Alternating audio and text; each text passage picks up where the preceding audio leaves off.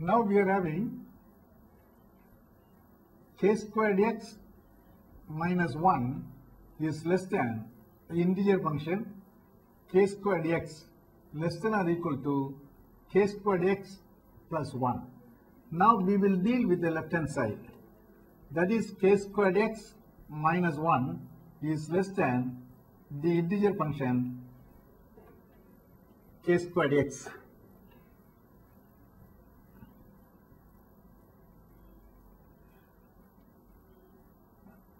Now taking the sigma and dividing by n cube, you will be having 1 by n cube x into n plus 1 into 2n plus 1 divided by 6. I am using the sum of the squares here. X is common, therefore x I take outside.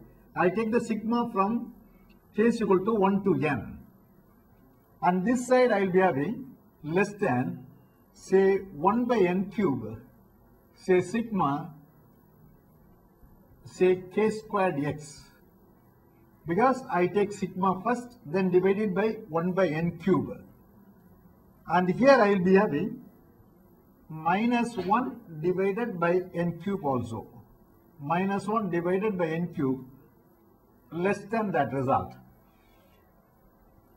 Now if you take n cube outside, you will be having here x 1 plus 1 by n, 2 plus 1 by n divided by, say, 6 minus 1 by n cube less than 1 by n cube sigma k squared x. Now taking the limit as n tends to infinity, and this will be, say, x by, say, 3, because 2 will get cancelled here with the 2 here.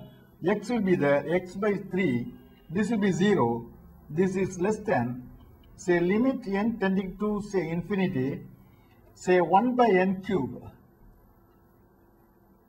sigma k squared x.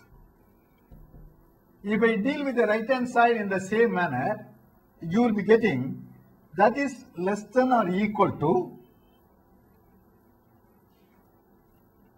x by, say, 3.